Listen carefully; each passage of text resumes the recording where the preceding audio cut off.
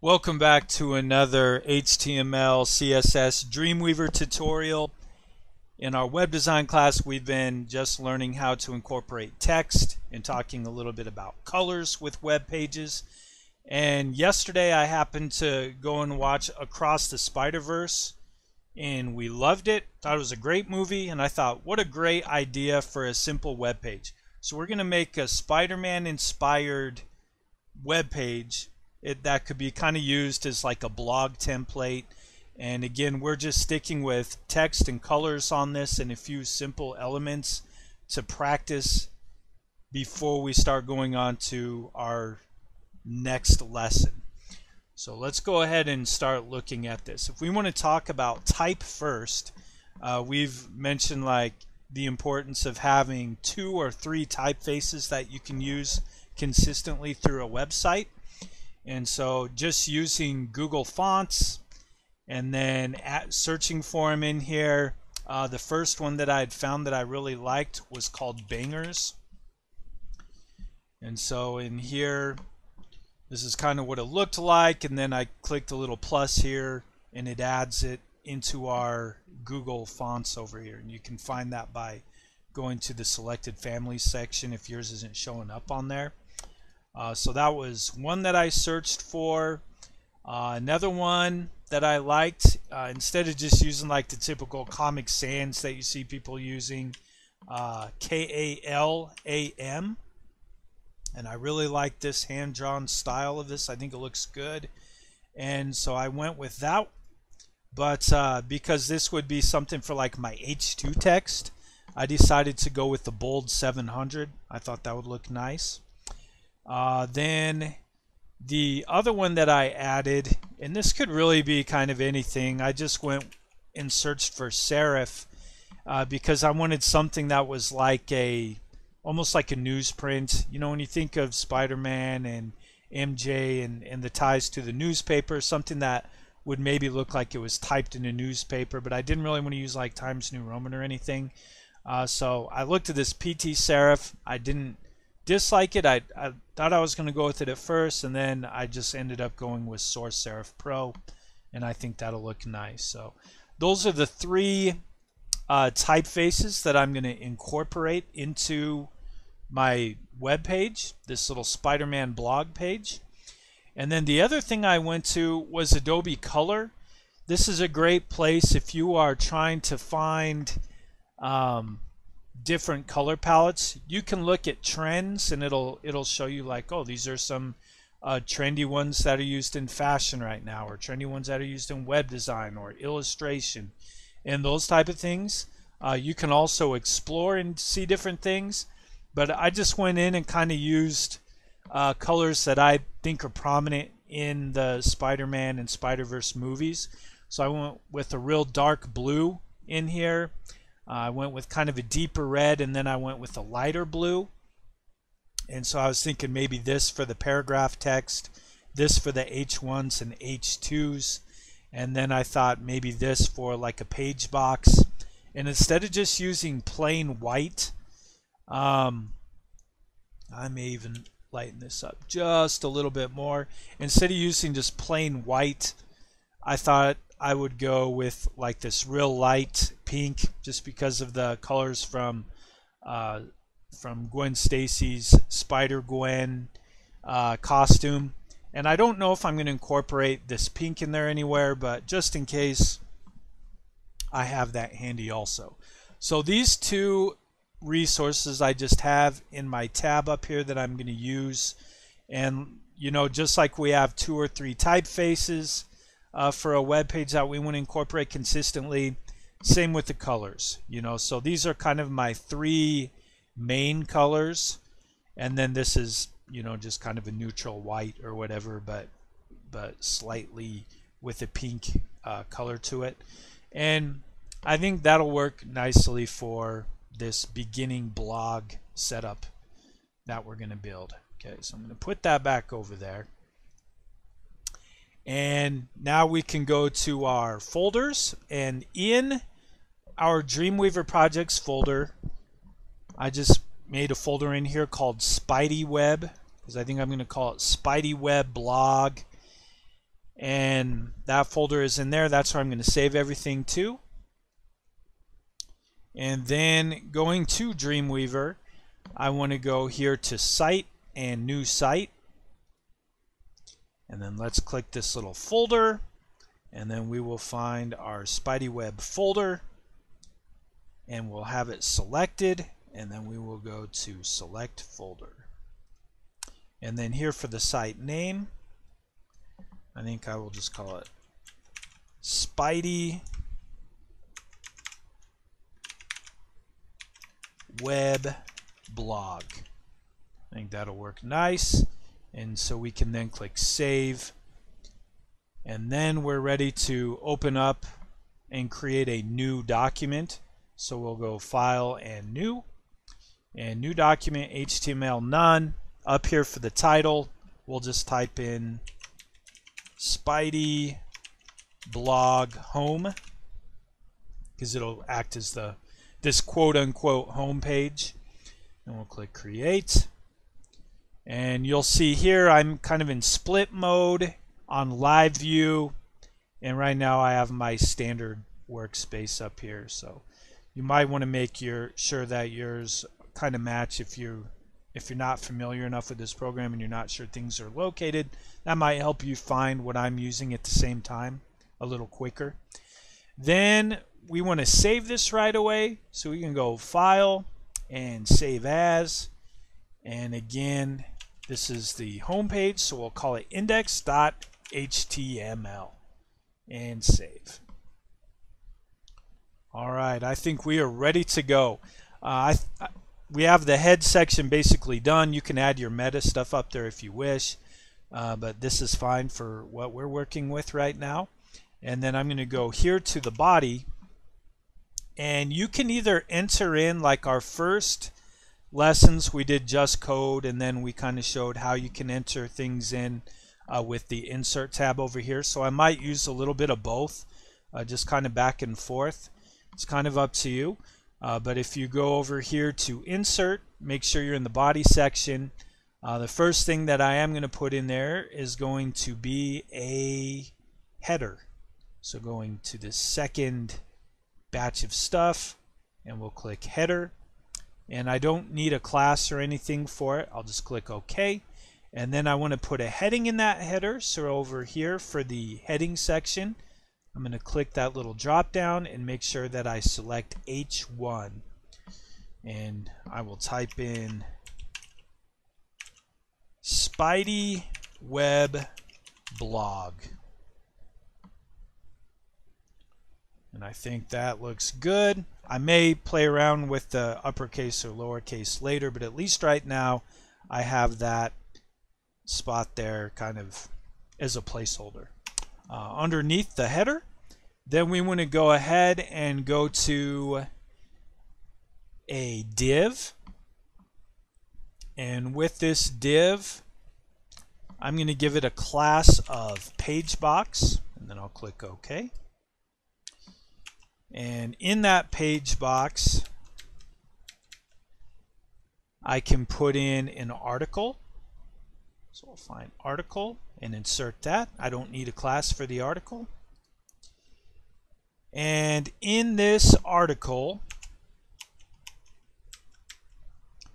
we can put in an H2. So I'll go up here to heading, and I'll type in H2. And then after the H2, I can put in just a regular paragraph. So up here, I'll find the paragraph area. And I think that works. I might change the H2 and just type in like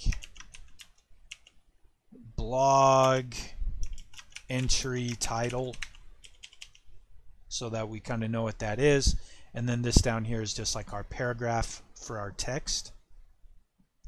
And that should work for our actual blog. Now, just to kind of see how this would look like, because as you enter in more entries into your blog, more articles or whatever you want to call them, then we can click article and we can just select that whole thing.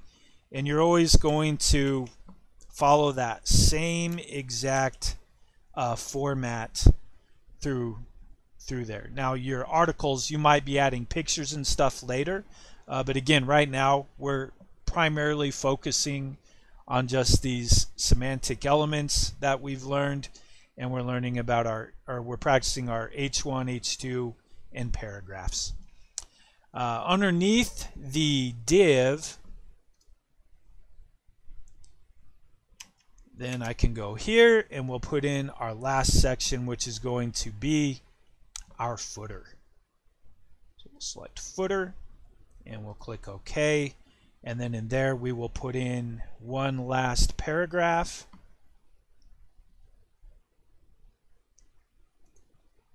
And we can type in something like created by, and just put your name in there. And then we'll use our copyright sign entity code and copy semicolon, and then we'll put in the date in there. And I think that looks just fine. So the HTML's done. We're all set with that. So we can go to File and Save. And now what we need to do is we need to start creating our CSS document so we can style this. So to create a new CSS document, again, just make sure that everything's saved up here, and then we want to go over here to CSS Designer, and we want to add a source and go to create a new CSS file. It opens up this little window. We'll click Browse just to make sure we're in the correct folder. And then I always name my style folders styles.css, and then click Save. And I want to make sure it's linked, and I'll click OK. And then we'll notice here in our HTML, it linked it, and we also see up here where it added styles.css. There's currently not anything in there other than just our character set, and that's fine. Okay, so let's go ahead and think of like the biggest area first. So we're going to kind of incorporate our typeface and colors at the same time, and I just want to think of like the biggest area of the page, and then I'll kind of work my way down to the more specialized areas. And so what we can do before we get over there, like we can go right underneath this style, and if I find my Google Fonts here, I'm going to copy this little section in here that has links to all three of those typefaces that I added through Google Fonts. If you're going to use web-safe fonts, these will show up on anyone's computer even if it's not installed, because we're bringing them in this way. But if you choose to use a typeface that you have installed, or a typeface that is just like a regular generic kind, you don't need to worry about this part. But I'm going to paste this right here, and then I don't really have to worry about anything else over here in terms of my HTML. Then if I go to my styles, then this is kind of where I will place my stuff in for styling this page. Okay, so now that I'm in styles, I want to go here to styles.css, and I'm going to add a selector. Alright, and the first selector, if I'm thinking big picture first, I'm thinking of the body of the web page. So I'm going to type in body and enter, and then you can also type it over here in your CSS if you're more comfortable with that. For the properties of the body, if I go down here and it says add property and add value, I'll click in property, and I'm going to select background -color, and here I'm going to use my Adobe colors that I put together on this palette. So up here where it says background color, and then for the little characteristic of it, I can type in #133 AA8. And then I'll press enter. And that's going to be the background. Now sometimes in Dreamweaver it's not going to show up right away. So what you can do is go up here to the drop down menu and switch to design. And you can either see it in there, or you can then switch back to the other view that you're using. Most of the time when I'm testing out my page, I just open up the folder that I created, and then I open up my page in here to see what it looks like in there. And that's obviously going to be more accurate than any text editor preview that you're going to have. So we got the body done. That looks fine. And now what I want to do is the header section up here is what I want next. So I'm going to add another selector. And in here I'll type in header. And for the header, there's a few things I might do with this. One of them is going to be the background hyphen color. And I'm going to use this light color that I have in here. So this # FFF 7FE. All right, and then after that, and we see it shows up there, that doesn't really give us a whole lot of room around the text in there. So I'm going to add another property, and I'm going to go with padding. And I think I'm going to go 10px space 0. So that's going to put some padding above and below the H1, but still in the header. But it's going to put 0 to the left or right. See how that looks. So that makes it a little bigger in there. And you know, I might even click up here and let's try 20 and 0. And we can always adjust it more later if needed.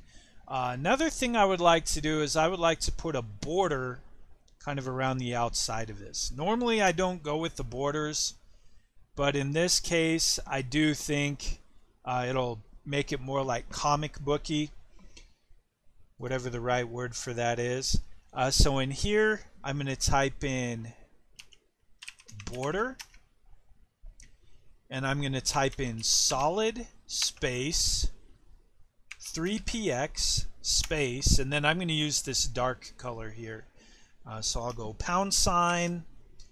060026.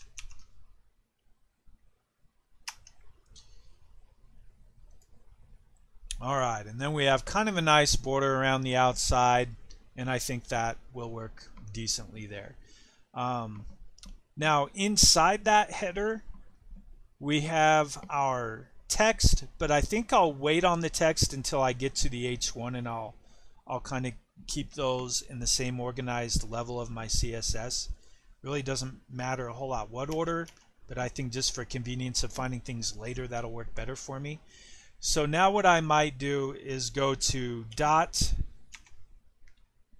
I'll just do it consistently over here. So adding another selector, I could type dot pagebox down there, but if I add another selector and type in dot pagebox, because it was a class for our div, I could use just plain div up there, but in case I add another div later, this way this is the only one that's impacted.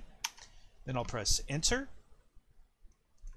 and for the page box I'm going to use something like width of 70%, and I will go add another property and say margin of auto, and then I'm going to add a background color to that. So I will say background hyphen color, and I'll use this same background color as I used for the header. So let's go # FFF 7FE.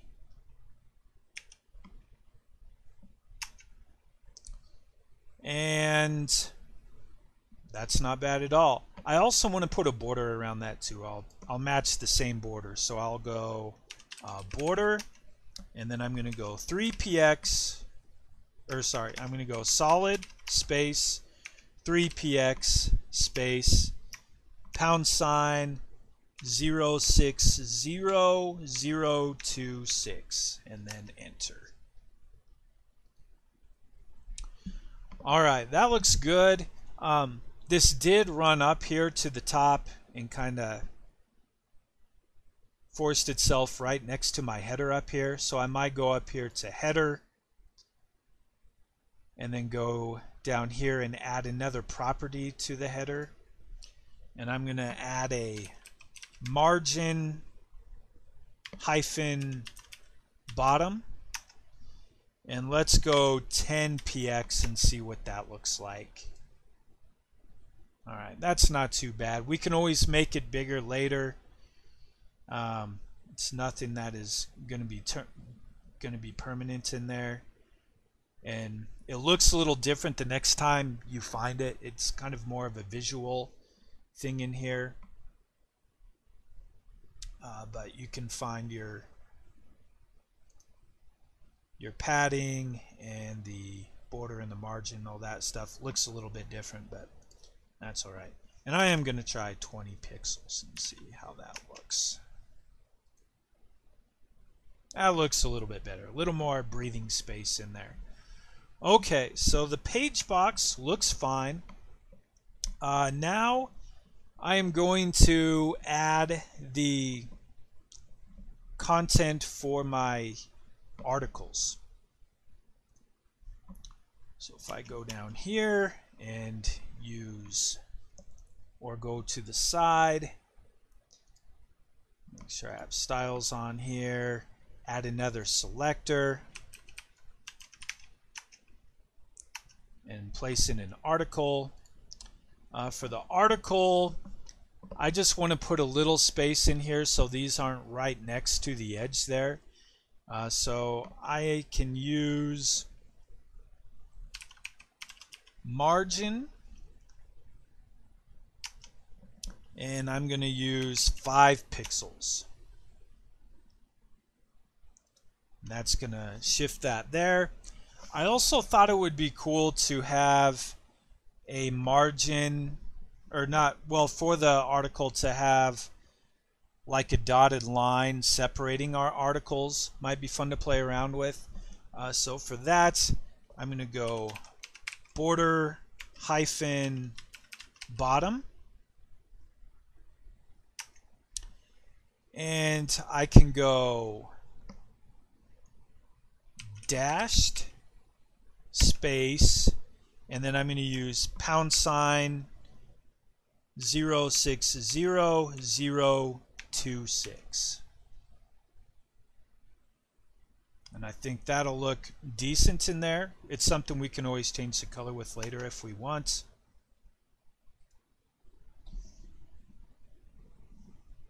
And that's pretty decent. I do like how it matches the border around the outside, and sometimes people will use an HR for those, but I think border for the bottom is just as effective, and I don't know, sometimes I go that style instead, but I do like how that's turning out right there. Okay, now for the type. So we can go with the H1 at the very top. So we'll add another selector in here, and we'll place in H1. And for the property, we will go, let me look at my notes here, refer to this note.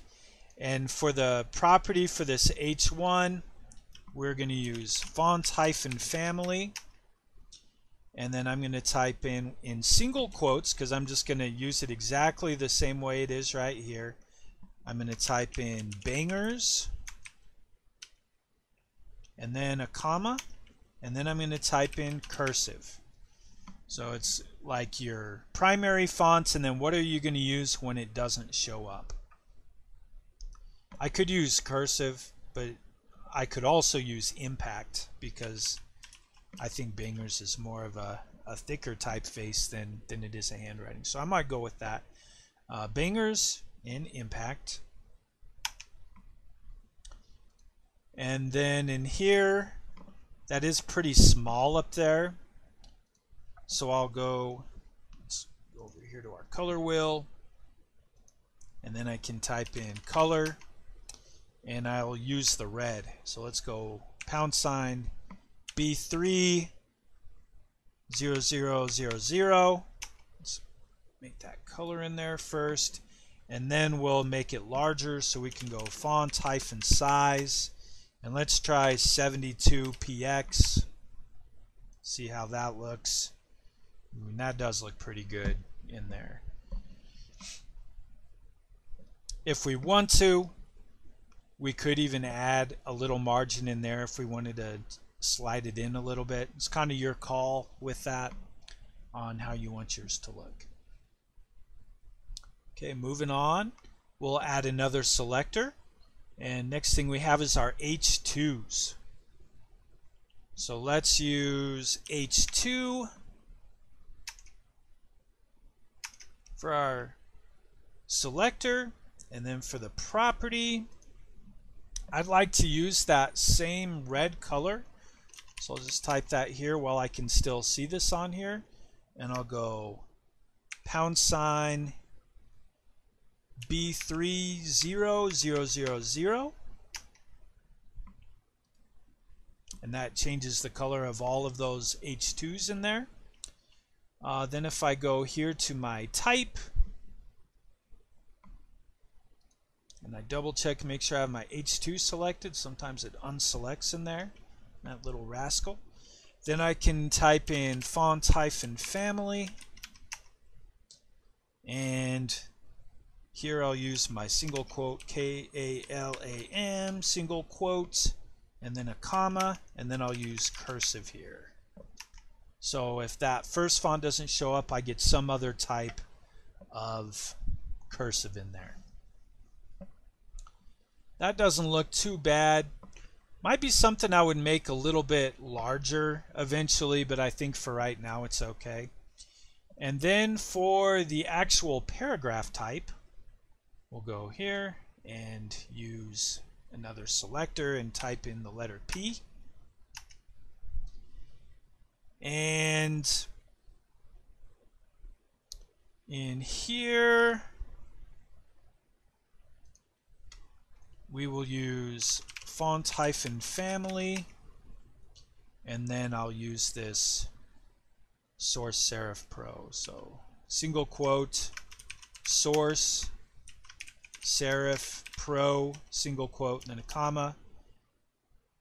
And then if that's not available, whatever the default serif that someone has installed on their computer will be fine.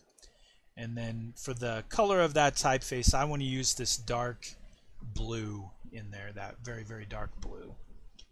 So we'll go down here to add property, and we can use color, and then we will use #060026. Alright, that looks good. Good consistent look. And then when we get down here to the footer, there's a few things we can do for that to make it look better. One of them, add a selector, and we'll type in footer.